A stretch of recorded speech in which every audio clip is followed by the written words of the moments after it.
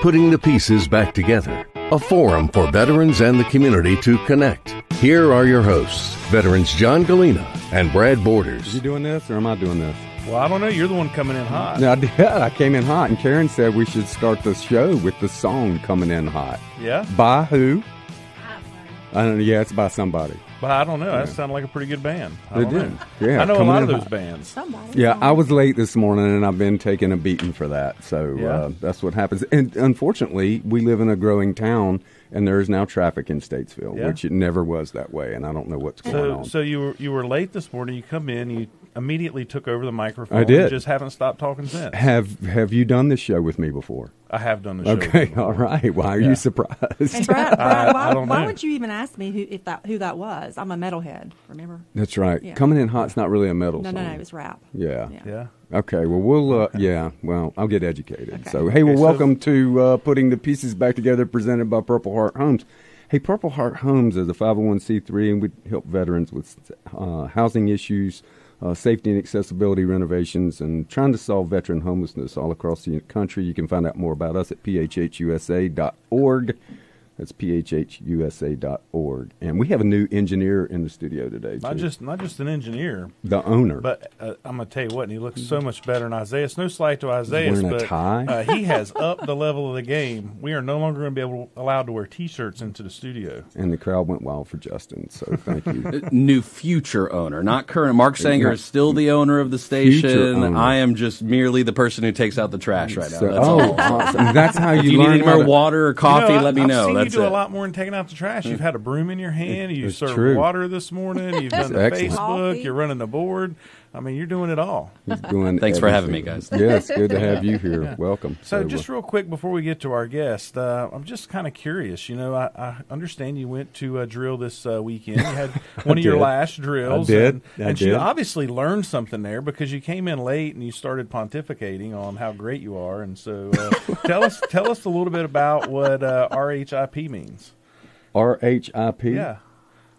I have no idea what you're talking about. Rank has its privileges. Oh, is that what it is? Oh, RIP. Okay. Yeah. All right. Get to show up late and take over. Yeah, well, I guess so. Well, when you're a chaplain, it has its privileges, too. So nobody expects you to do anything, and then when you do something, they think you're awesome, and you get an awesome OER. Is that how so, that works? Yeah. I mean, nobody expects you to do anything if you just show up. I call it the ministry of showing up. The So ministry is showing up. It sounds like being fit to serve. It does. Well, speaking of that, we have a Very nice. This is a good segue, John. Very nice. I practiced. Yeah, you did. We have an amazing guest with us today. His name is Evan Slaughter. We're going to let him share his story with us. And I've been following Evan on the TikToks and the Instagrams. Who has not been following? Oh my Evan on goodness, TikToks? man! I mean, millions of views. If you haven't heard, he has a channel called Fit to Serve on all the platforms. But I watched this one and I laughed so hard the first time I watched it, and I was like, man! And so I just kept watching, and then ended up getting in touch with him, and we set this up. So Evan, thank you for joining us this morning, brother. Man, thank you for having me. I'm honored to be here with you guys. Yeah, it's awesome. So, hey, do the bio thing. Tell us a little bit about how you where you grew up, and what you did growing up, your family, and all that good stuff. So, grew up in Alabama, born and raised, born in Montgomery, moved to Birmingham shortly after I was born.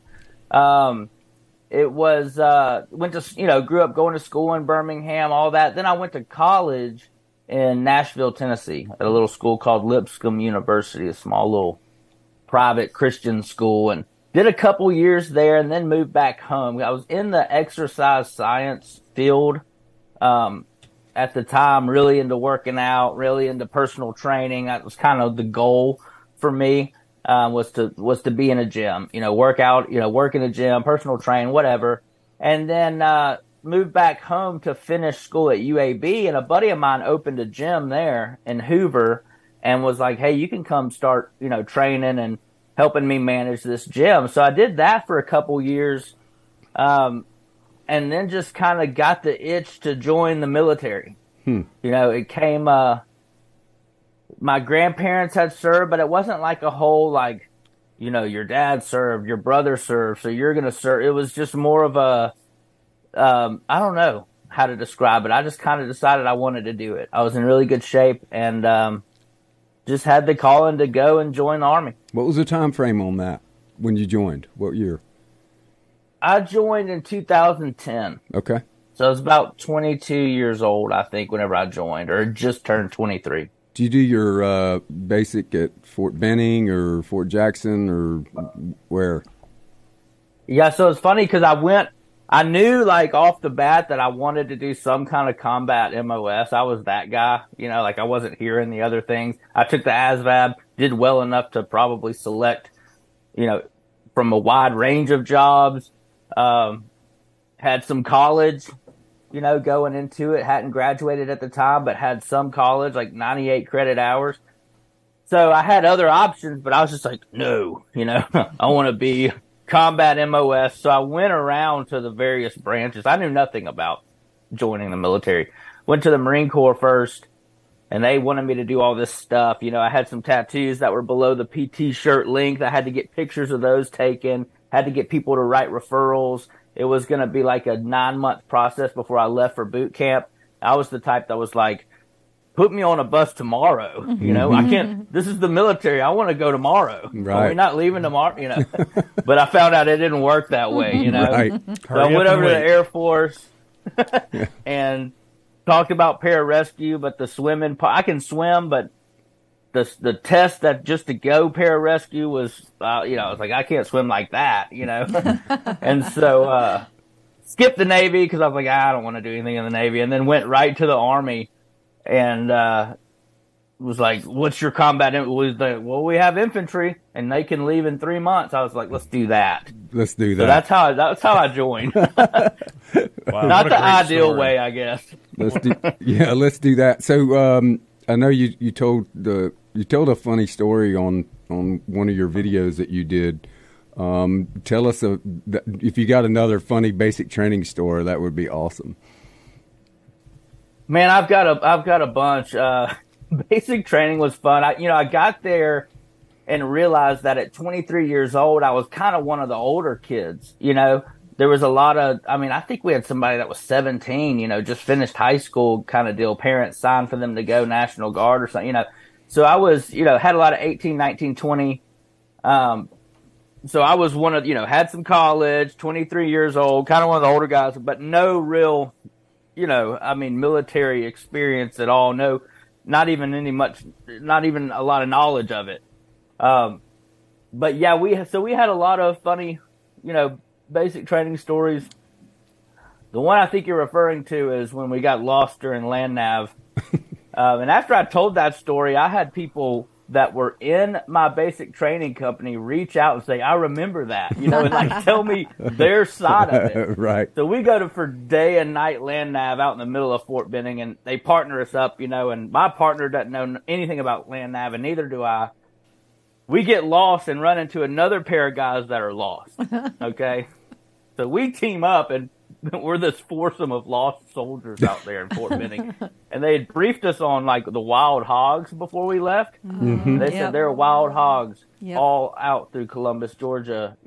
If you see them, don't mess with them. Usually they come out when it gets dark, that kind of stuff. And we thought they were messing with us at first. And then sure enough, we were out there so long. We were supposed to do dayland nav, come back for chow, then go back out for nightland nav with new coordinates.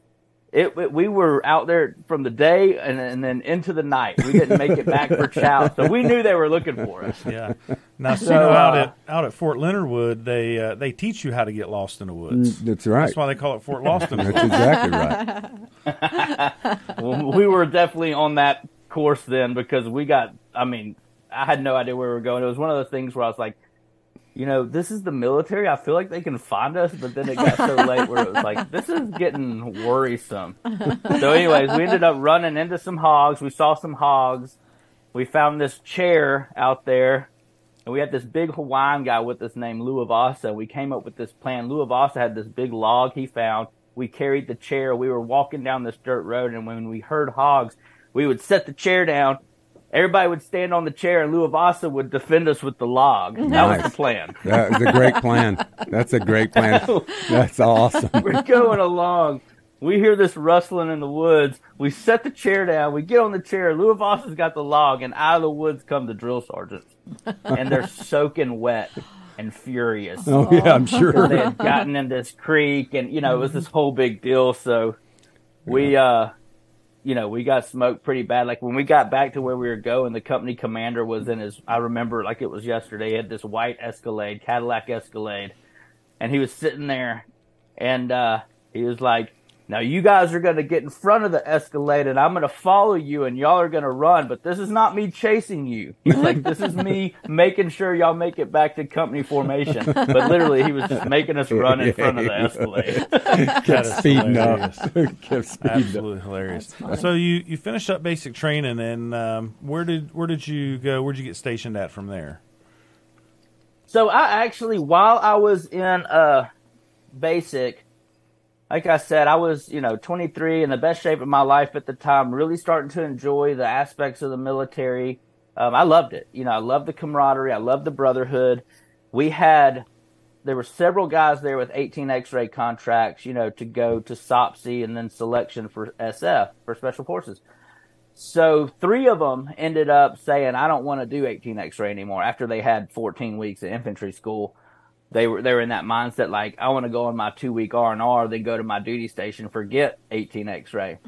So they gave up their contracts, and there were 3 of them, and they picked the top 3 highest PT scores in the company and offered those 18 X-ray contracts to the top 3 highest PT scores, and I was number 3. Mm-hmm. So they offered me an 18 X-ray contract, and the main reason I took it is, one, because a buddy of mine who was in the military, who had gotten out by the time I joined, it was like the only advice I had. He was like, if you're ever in a position where they're offering you things like schools or different opportunities, just take it. Even if you're not sure if you want to do it or not, just take it and see where it goes. And so that got me into airborne school, which I really wanted. And I got to skip the holdover process by doing the 18 X-ray, which was a big deal at the time. It was like a 3 or 4 month holdover. Nobody wants to be a holdover. Do airborne. Mm-hmm. No, yeah, you definitely don't. So we skipped that, went to airborne school.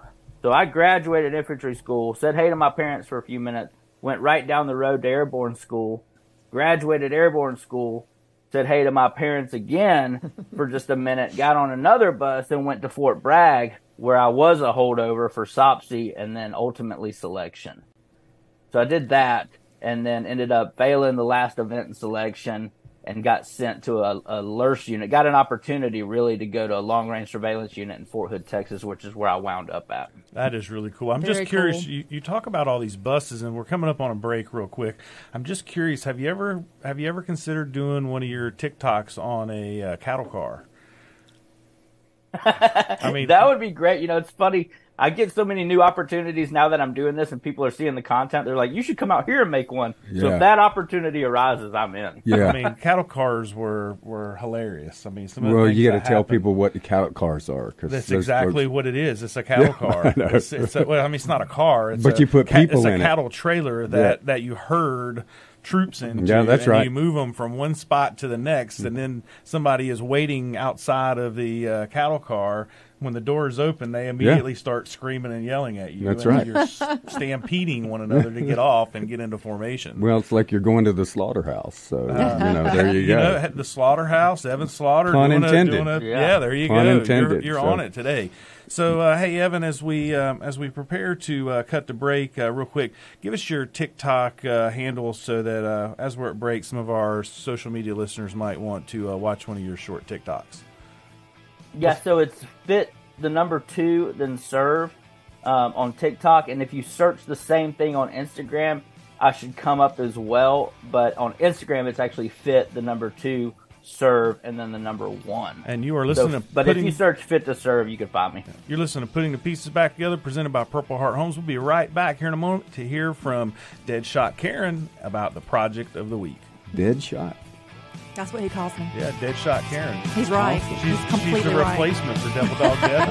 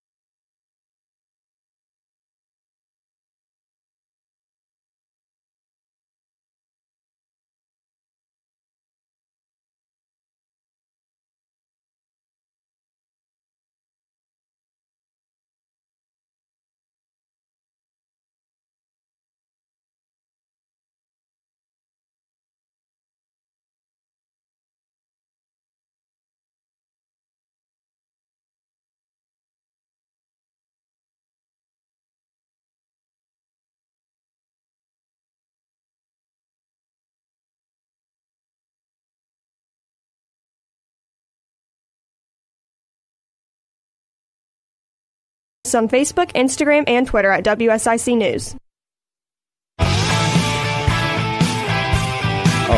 Hey, welcome back to Putting the Pieces Back Together, presented by Purple Heart Homes. You can find out more about us at phhusa.org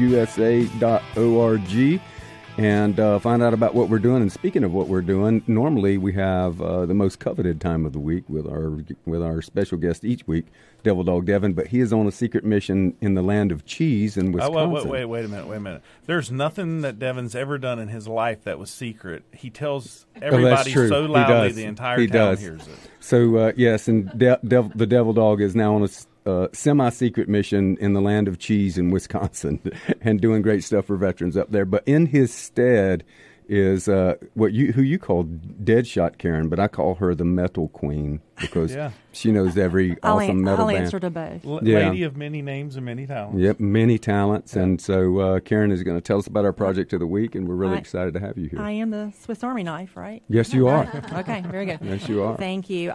So one of our project managers, Tim Bates, has a veteran, Sergeant Tim Neo, out of St. Paul, Minnesota, sorry. He's a U.S. Army veteran and served between 2002 and 2006. He has a very long list of service-connected disabilities, very long list, but he's also a Purple Heart recipient. Yeah. He was hit with multiple grenades in Baghdad, and that caused loss to part of his skull and traumatic brain injury. He was on the path to, a long path to recovery, which included relearning language and motor skills. So he's had no less than 6 surgeries, and those surgeries required him to wear a helmet. Mm-hmm. The helmet was not socially acceptable to him, and it caused him a lot of anxiety. So his mom kind of got in there and started talking to him about how to combat that, and they decided to decorate his helmet. Awesome. Yeah, and so he put some really cool artwork on it and put, it was in relation to his time in Iraq and had a big American flag on it. So I believe his mother referred to curiosity as being the enemy, because people around him, in society just weren't, they didn't know what he had been through. But once he decorated his helmet, he had a very warm reception, and things really went on the upswing with him. Oh, no kidding. So he really, really cool story. But Purple Heart Homes, we're partnering with Owens Corning we have already partnered with Owens Corning to provide him with a new roof. Partnered with Lowe's to provide him new windows and exterior steps. And we're currently discussing renovating his standard bathroom into an ADA bathroom, and possibly partnering with Semper Fi Fund. That's awesome. I was talking with Tim about him yesterday, and he said that I was wondering how, because he had to, when he got injured, there's a great story that Tim sent me from 2005, right after he got hurt. I read that. And right after he got hurt, he took a massive piece of, he had shrapnel in his brain, and it went into his frontal lobe. And so he walked into a civilian hospital in Baghdad, right? It wasn't into like an army cache. He walked into a civilian hospital and they treated him. And when people were talking to him, and the words that were coming out of his mouth were gibberish, because of the disconnect and the injury caused to his brain. It was a fascinating story it's a miracle that he lived, and then to have to wear this helmet for a number of years to protect the injury area. That was why he had to wear it. it was just, and he got infections. And he was really young, so he, as a 20, 22-year-old, you're concerned about your appearance and, what are people thinking of you. It was brutal for him for a while. You'll never believe how we met him. How? So we actually met him at the Tee It Up for the Troops reunion tour down in Florida. He plays golf. And he played with Dale. Yeah. That's right. Originally played with Dale and Garrett. Yeah, that's right. Yeah, that's right. Fantastic story. And so, for those listening, we get stories like this all the time. I literally just got another one last night from a friend of mine from an endurance sports organization that I used to be a part of. But a guy who his house in Colorado burned to the ground because of some faulty electrical equipment on March 25th. So just 2 weeks ago, a week and a half ago, his house burned to the ground, total loss. He's got twin kids, twin daughters and another daughter, and living with friends because they don't have anywhere to go. They lost every single thing. And so we get these stories that come into us that are just heartbreaking, and trying to figure out ways to solve problems. And I'm so proud of, all of our partners and the people that fund what we do to try to help these veterans who are suffering. And when your house is messed up, and it just creates all kinds of chaos in your life. But it also, leaves room for new relationships as well. And absolutely. And Tim, our project manager, he told me, he said, I've talked to him a lot, and we've become friends. And so listening to his stories and understanding that they've developed this friendship is pretty special. That's the coolest part about being a project manager. Oh, I agree. Is the connections that you get to make with the veterans. So and that's what reintegration is really all about, right? Yeah. Just showing a little bit of love, acceptance, for sure, and welcoming our men and women that fight and serve back home. Well, that's a great project. Thank you, Karen, for being here today. And that's a really good segue to go into. Our guest is Evan Slaughter. You can find him on social media at Fit to Serve on TikTok and Instagram, and he's got some incredibly funny videos. But he's also a combat veteran, and we've been talking about. We were talking about before the break about his time in basic training, and then going to a LURS unit at Fort Hood, and then so we're just going to pick up right there, Evan, if you don't mind sharing what happened, out of Fort Hood and your deployment. Yeah, for sure. So get to Fort Hood in the LURS unit, and then find out once we get there that we're deploying. At the time, people were ramping up, especially some of these newer units like this LURS unit concept. It was something that they had started trying right sort of as drone technology was getting a little bit better. They had these LURS units, and so we wanted to go and do some reconnaissance. That was our whole mission set deal, kind of be forward eyes for what the drones couldn't do. And so we deployed to Spin Bulldog, Afghanistan, and it was literally, I think we got into country. Spin Bulldog's on the border of Pakistan, southern Providence, Afghanistan. Osama bin Laden was killed like May 2nd or 3rd of 2011, and we got into country that same month. Mm-hmm. So right in about 225 miles from where he was killed at, is where we were stationed. So it was real kind of hot time, for us. Our mission sets changed rapidly. One day we were confiscating opium and burning poppy fields or burning the opium itself. And then, other times we were looking for different, people of importance that they wanted us to find. But about a month into country, we get a call that we've got a KIA and one of our trucks hit an IED. It blew the doors open, dumped the gunner out, and simultaneously rolled the truck over, and it killed him. Mm. And so we were called to come and pull security, and I was the stand-up gunner, or gunner in the lead truck the guy that was killed was in a Crow truck, so you were operating it, from inside the truck. I was in a stand-up turret, one of the old school turrets. Fortunately, we had one of those mine rollers in the front, but we were coming behind and hit a secondary IED, and it blew our truck up. And basically, the driver was medevaced to Kandahar.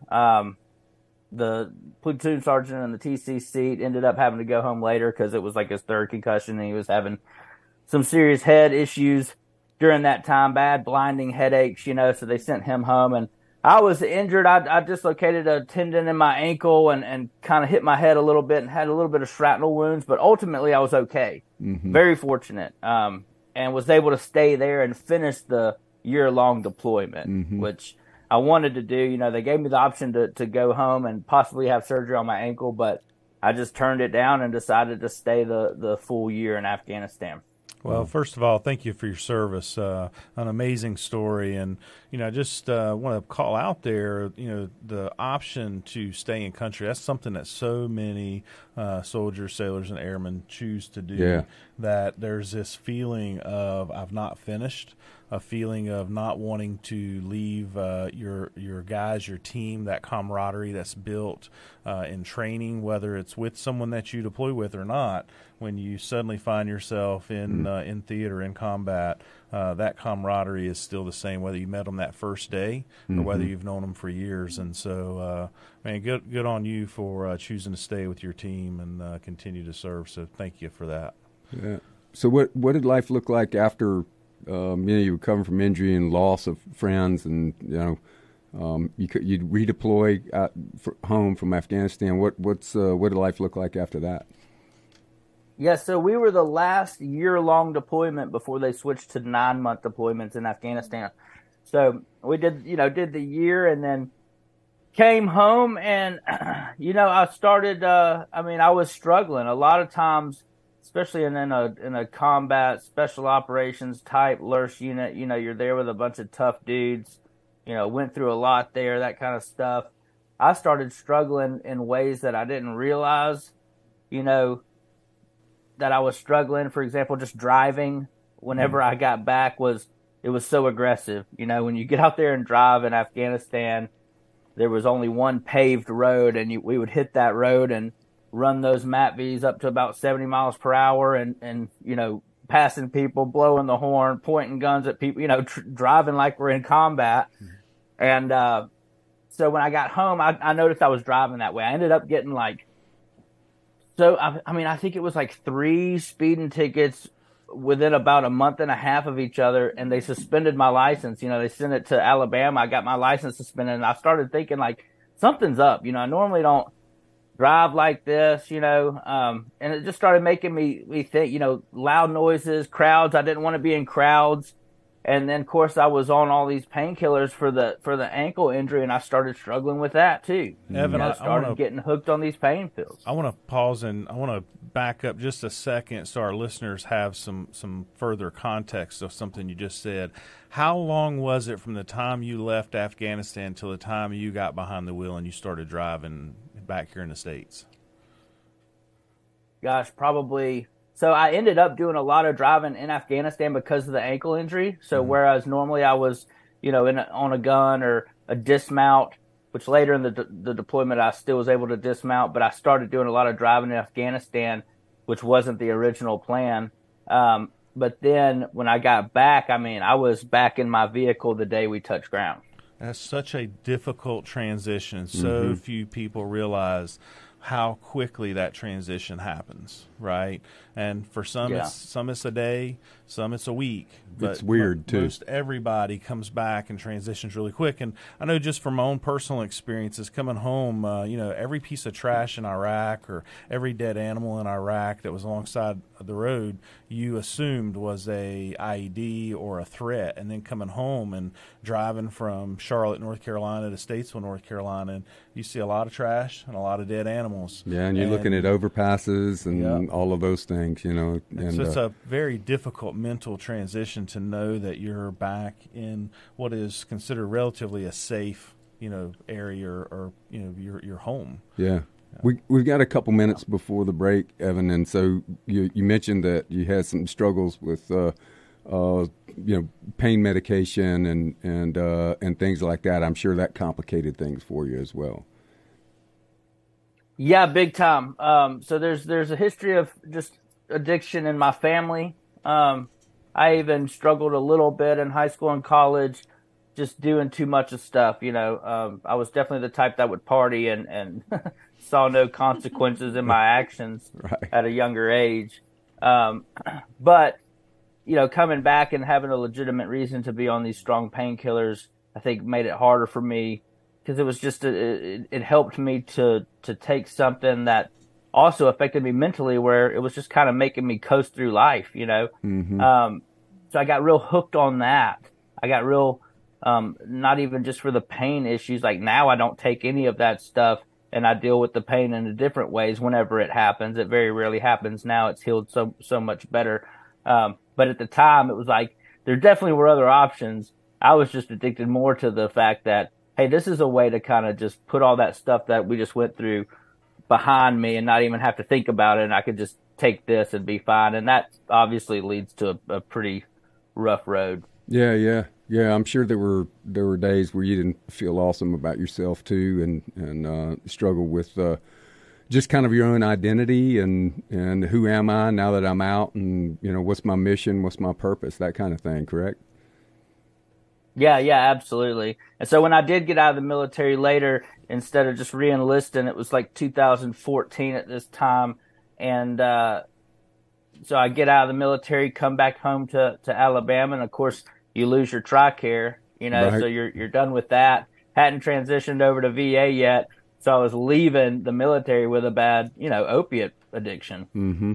Yeah, and that can be. And then, so what do you, when you're coming off of those things, or some people don't come off of them. They just try to figure out how to get them, right? Yeah. Right? Yeah. They're Or like going over to grandma's house, and what did you do? And we got like a minute and a half before we go to break, and maybe we'll finish that thought after break. But that's perfect way of transitioning into what you're doing now, how you overcame all that. But what did that transition look like, and how did you start to wean off of that stuff? So it started with one, the desire to be off of it. I got to where life wasn't enjoyable anymore on it. Everything was dependent on taking this medication, and then when you don't have it, or you're taking too much in the month and you run out, what do you do now? And so just that whole battle led to me not wanting to live that way anymore. So I think it started first with a desire to change and get honest about what I was doing. Yeah, then I tried the medical route, weaning down. They've got different medications you can take that'll kind of help you through that process. But ultimately, it was just a back and forth trial and error, getting off to where finally I just had to suck it up and stay off of them. Evan, we're here for our break just in about 15 seconds. I want to just call out, I think, humor, it sounds like, was a huge part of that. Some amazing TikTok videos and Instagram news stuff. And weather now on News Talk WSIC 105.9 FM, 100.7 FM, and 1400 AM. I'm Mike Jackson, News Talk WSIC.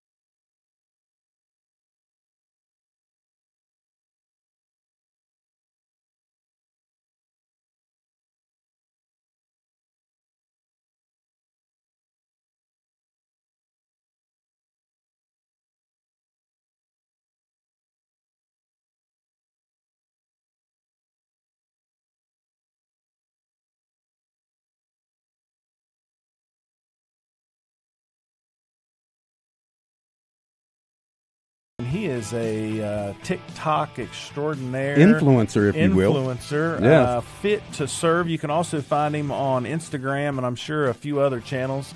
Just check him out. If you want a good laugh, if you want to see what it's all about to be in the military and learn some insights, he is your man to watch. Yeah, that's for sure. Yeah, and if you want to laugh and you want to find somebody that's honest about laughter, and you just need to reach out and find Evan, because it'll be worth your scrolling time for sure. So, Evan, tell us a little bit about we've been talking about your time in service and how you got in the Army, and then going to combat in Afghanistan, getting injured, losing friends over there, transitioning out, struggles and challenges and victories. And so at some point it led you to realize some things about making people laugh, and you came up with this idea of recording videos and making people laugh. So tell us a little bit about how that. Thinking about it. I know, man. I'm just laughing thinking about it. Right. So it's my face because I've got a laughable face. Yeah, that's right. You're laughing at my face. I think I'm really laughing because I know the truth of some of those videos. Right. Yeah, man, that's for sure. Yeah. Well, that's what's fun is So I go through this stuff, finally get off the opiates. During that time, went through divorce, went through a lot of the things that a lot of people in the military go through. I was just kind of a loose cannon, not knowing how to deal with things, not knowing how to handle my emotions, not knowing how to be honest with myself and be honest with other people, and just for fear of what people would think of me or what. So just through a long process, learn how to do these things right. And I don't credit or discredit the military with any of that stuff. It was just part of my journey. I just got out and was not used to showing emotion and not used to letting people in. And so I used different tactics to push people away or manipulate how people would view me.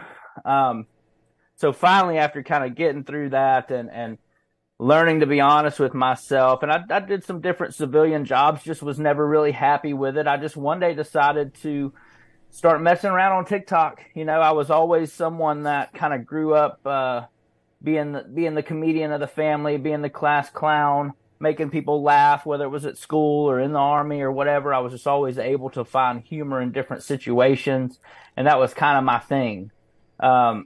So I start fooling around on TikTok and making different videos just kind of about things that I had gone through. And I didn't really realize at the time that I was using it as an outlet, but I would make fun of my divorce situation and I would find ways to laugh about it. I would make fun of me getting out of shape since I got out of the military and then find ways to laugh about trying to get back in shape. So a lot of times the videos were just me in a way making fun of myself, but also that person that's just now starting out doing something, whether it be running or CrossFit, which is a lot of them, or playing pickleball. And I found out that people were relating to these videos. That was the biggest thing, is people would comment and say, this is me, or man, my best friend so-and-so is just like this, or blah, blah, blah. And I figured I was onto something. My favorite one was, I'm a cyclist, right? And my favorite one was where you did your friend who just started riding a bike, right? And you had you had borrowed your friend's dad's bike or something to do the video. And, right. And then he's on the bike, and obviously Evan, you can tell by the way Evan moves, he's an athlete, right? I mean, he can move and he's coordinated and athletic, but you could tell he's trying not to be athletic on this bike, and it's falling over, and he goes, "Oh, my taint," right? Right? And I was like, oh, everybody that's ridden a bike understands that, right? It was fantastic. It was fantastic.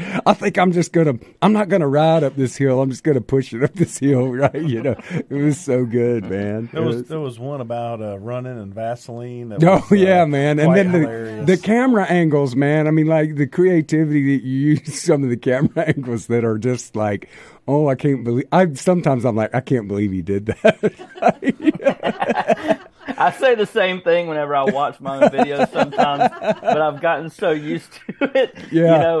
For example, I was thinking, man, I don't know if I should wear a shirt to this radio show or not because people aren't going to recognize me with my shirt on. I get so many comments where people are like, "Why do you have a shirt on?" When I don't wear a shirt, it's like, you would be amazed at how many people are in support. Well, I'm going to find the ones about pickleball. The pickleball sure ones that I watch them before. They are classic, man. They're classic. And so, hey, speaking of that, you played some pickleball, but then this pickleball thing. This kind of windfall happened for you, like out of the blue, and you got a pretty big deal, and then now you've gotten to go to some pretty cool pickleball things. So tell us a little bit about that. Yeah, so I was real fortunate I sold a house that I owned here in Alabama during the time of in 2022, summer of 2022, which did really good. Real estate was doing really good at the time, and that allowed me, plus my VA disability I get every month, to kind of pursue this social media thing full time. And I was like, all right, I've got this amount of time, this amount of time before the money runs out for me to really go after it. If I'm not making what I need to make to sustain a life by then I'll just, look at getting a job. But it's grown ever since then, so I've been real fortunate in that. But the pickleball thing was one that I just kind of started doing because I was playing pickleball, and I did one of your friend that just started playing pickleball videos, and it blew up so much that companies were reaching out right and left. I mean, this pickleball thing's big right now, huge right now. So I actually had a paddle company called Valair reach out and want to do a 2-year deal with me where I make content exclusively for their paddle company for the next 2 years. Awesome. So I was like, I'll do that. And that's allowed me to kind of do this for at least the next 2 years and still make my other content too. It really reminded me of Forrest Gump when he got sponsored by the ping pong paddle company. I can play with my Flexo-Lite ping pong paddle, right? And it's like, I mean, it was just classic. And so, a couple weeks back, like Valair, Justin's dying laughing over here. Just let it out, Justin. There's no need. How many other show hosts do you know make fun of their guests? I mean, that only was Brad. a spot on Tom Hanks. I know, man. Hey, look, I've been working on my Forrest Gump for a lot of years, right? Hey, Forrest. So, a couple weeks back, Valair invited you to come down to was it the National Pickleball Championships?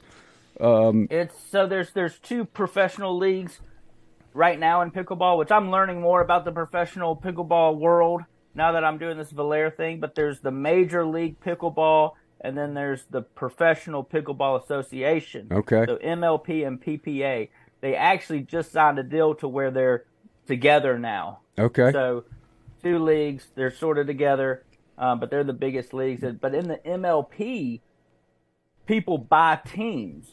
So you get a lot of celebrity owners buying teams. So, like, for example, Drew Brees owns a team. No kidding. No kidding. He actually uses the Valair paddle. And so one of the pros that is with Valair, who co-owns the company Valair, is on Drew Brees' team.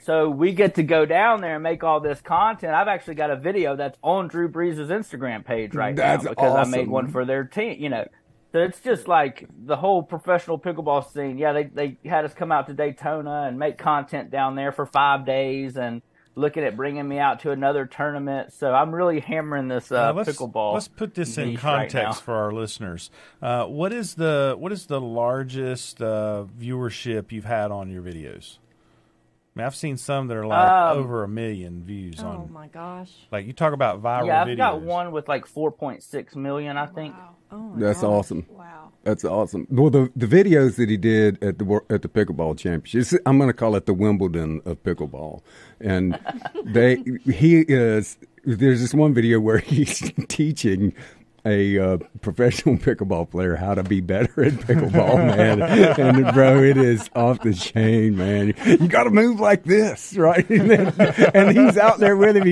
He's doing these like lateral drills with this guy, man. And look, I know for those listening on the radio, they can't see Evan, but Evan like is a he looks funny. Just his face with his huge mustache.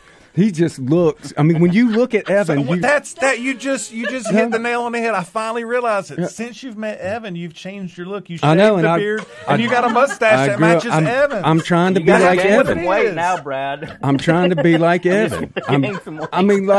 As soon as that's what drew me in, man.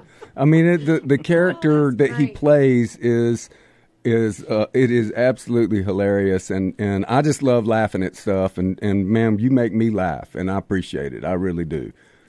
And I would just have to say, Evan, I'm sure you've probably heard that a lot. How does that help you in your healing process, and how has this given you purpose to help other people laugh? What difference has this exposure and this new lease on life had for you? Well, so, that's kind of where the idea of Fit to Serve came from. A lot of people think it has to do with the military. Now people think it has to do with pickleball because the word serve, all these different things. So it's kind of funny how it's fitting into all these different things that I didn't expect it to fit into at the time. But Fit to Serve, that's what it means to me. It's like, man, at a time in my life when I didn't like myself, I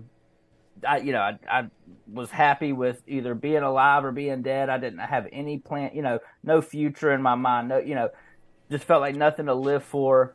I realized that through all that struggle and all that pain and stuff, it's helped me to become someone that can find a way to still serve other people. So the whole idea is like, we're all fit in some way to serve, whether you're physically fit and can help people lose weight, or maybe you were overweight and can help people go through that struggle. Maybe you had drug addictions and you can help people with that struggle. Or maybe you're a school teacher and you're really good with kids. Like, we're all fit in some way to serve. So, like, finding that purpose in life has given me a new lease on life, which is like, well, now that I'm enjoying life and finding ways to serve people through laughter and comedy and stuff like that, now it's making me want to take better care of myself, Now I actually am trying to get a little bit healthier, change some of the habits that I've got that, maybe I need to eat healthier, maybe I need to do this or that. So it's given me this new perspective on life where it's like I love myself enough now to want to take care of myself and have a decent future. And that came from discovering my purpose in life, if that makes sense. That is so that's kind of been the whole thing, Wonderful. Yeah, what purpose can do for you, and just having that little bit of purpose. And, I know Karen on the show here just working with all the different veterans and the other project managers, being able to see the impact that you can have on people has had an impact on all of us, right? Yeah. I mean, it's just so wonderful. It's significant. It is. It is. It is. It's a life changer. Yeah. Hey, so Evan, what's next for Fit to Serve and the brand and what's coming up down the road that you want to do that you're excited about? So I've had a couple new companies reach out, so you'll see some new content maybe coming soon. I've got to finalize a couple little contracts with some different people, but some opportunities, especially in 2023, have given me the ability to continue to make this funny content. My goal is to, at some point towards the end of this year, put on a stand-up comedy show here in Birmingham and film it and put it on YouTube. So I'm going to create my own comedy special on YouTube, That is going to be great. Film that and put it out for everyone. We got the merchandise as well. Do you have a team that's doing this, and where can people go to get your merchandise? Team of one right now. I'm doing all the filming and the and the editing and everything. No, I've got a buddy that does help, like when we go to Daytona and stuff or travel. He comes and is really good behind the camera. But yeah, the merchandise is also, it's on if you go to my Instagram or TikTok bio, there'll be a link for a link tree, which has all my stuff on there. The merchandise is great. It's funny shirts like Grease the Grundle from that one video. Different stuff like that. I'm going to order something today. You'll find some of the funny sayings on there. Yeah, I can't wait, man. Yeah, you have to trademark those statements, man. Yep. So I'm trying to trademark Fit to Serve right now. So yeah, trademark Grease the Grundle. Yeah, that'd be good. That's fantastic. Well, Evan, we're down to just about a minute before we close out the show here. Been such a great guest. Again, I want to say thank you for your service. Is there anything that you would like to leave the listener audience with to ponder or thing you'd like to share? Yeah, just like the way you guys are, and first of all, thank you for having me. This has been a blast for me. What you guys are doing through the Purple Heart Homes Foundation is incredible. There's definitely people out there that need help that we don't realize need help, and just having organizations like you have allow access to these people. And so my biggest thing is, find a way to contribute to life, whether you think you can or not. Everybody in some way can contribute to this life and be a light to other people. I always make it a thing to always respond positively to people. I get very few negative comments, but when I do, I pin them to the top of the video and I respond politely as best I can. Evan, and thank you. People see that. Thank you so much. We're getting ready to cut to the end of the show. You've been listening to Putting the Pieces Back Together, presented by Purple Heart Homes with our special guest, Evan Slaughter. Make sure to Google him, check out his YouTube page, his Instagram page, all the pages you can find. All you on the will internet. not stop laughing for the rest of the day. Next week's special guest from the VFW State Office, along with our very own George Campbell. You don't want to miss it. All right. Thank you so much. Have a great day, everybody. Bye-bye. You've been listening to Putting the Pieces Back Together with John Gallina and Brad Borders. Join us again next Tuesday at 8 a.m. and Saturday at 5 p.m. for Putting the Pieces Back Together on News Talk WSIC. News Talk WSIC. We're going to take a picture with you on the big TV over here. Yeah. So, Okay. Thanks so much for being on the show, Evan. Yeah, it's great.